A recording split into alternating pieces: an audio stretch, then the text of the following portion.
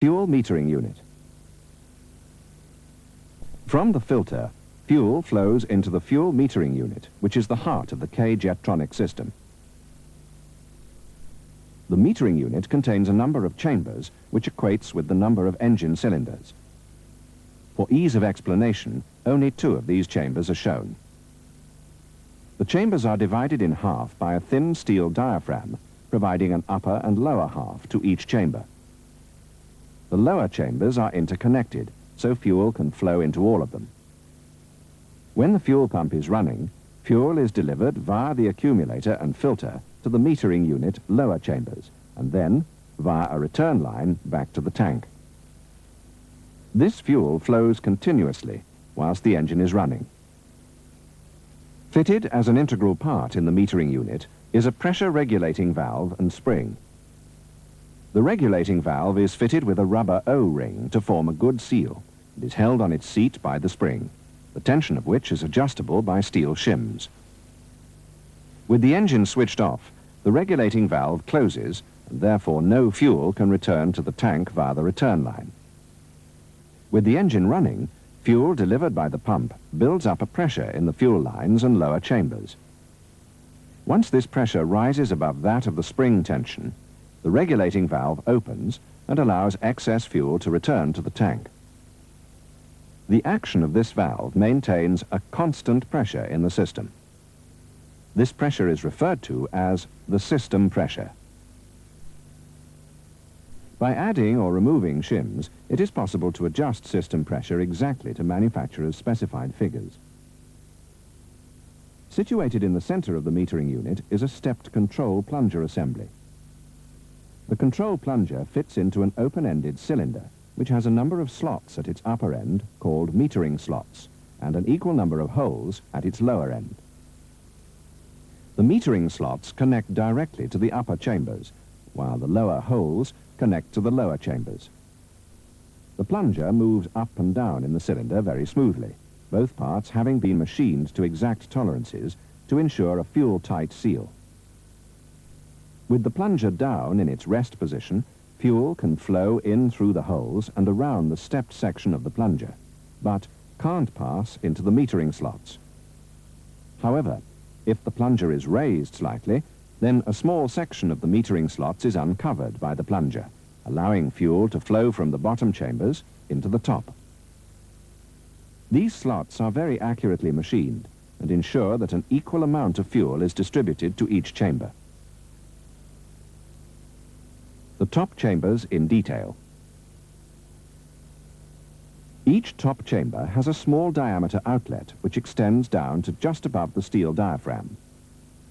Fitted around this outlet is a light coil spring which exerts a slight downward pressure on the diaphragm. On the outside of the metering unit, each of these outlets is connected via a pipe to a fuel injector. Hence, the number of chambers corresponds directly to the number of injectors and therefore the number of cylinders, 1 injector per engine cylinder. So let's just recap by looking at the system so far. We will assume that the plunger is in its fully down rest position and the fuel pump is running. Fuel is delivered to the lower chambers by the fuel pump and the system pressure is maintained by the regulating valve. With the plunger at rest, no fuel pressure can get into the upper chambers. The system pressure pushing up on the diaphragm flexes it upwards and closes the outlets. Therefore, no fuel flows out to the injectors. However, if the plunger is raised, the metering slots are uncovered slightly and fuel under system pressure can now flow into the top chambers. This pressure, plus the pressure of the springs, flexes the diaphragm back down, which opens the outlets to the injectors. Fuel now flows out to the injectors.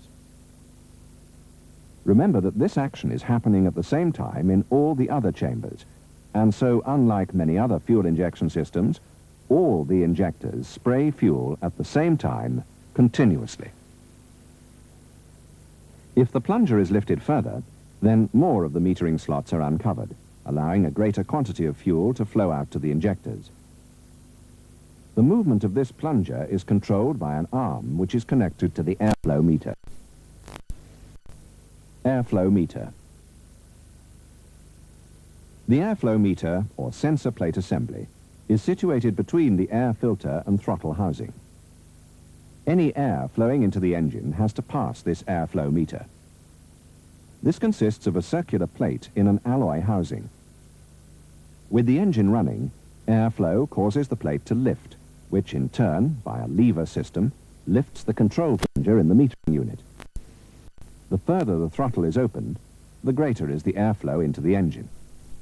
The greater the airflow, the further the plate lifts the control plunger, which increases the quantity of fuel delivered to the injectors. Together, the airflow meter and metering unit maintain the ratio of air and fuel required for correct combustion. It is essential, then, that there are no air leaks between the airflow meter and throttle housing, as this will affect the air-to-fuel ratio, causing it to be excessively lean. A means of adjusting the mixture is provided by an Allen screw situated in the lever assembly. Turning the screw in a clockwise direction raises the plunger slightly to uncover a little more of the metering slots. Hence, the mixture is richened. Turning the screw in the opposite direction lowers the plunger, and the mixture is leaned. Always remove the Allen key after each adjustment.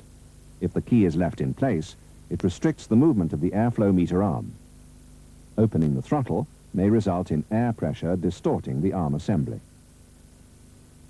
Injectors. Several different types of injectors have been used over the years, although their operation remains the same.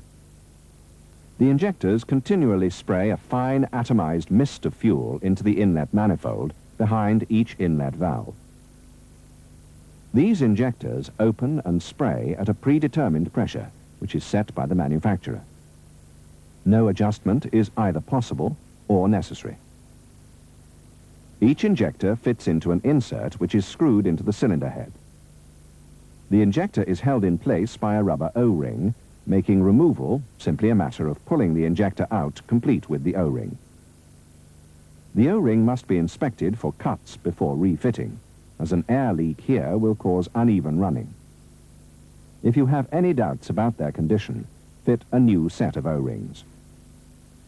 Enrichment for cold running. A method of enriching the mixture for cold running is provided by varying the fuel pressure on top of the control plunger.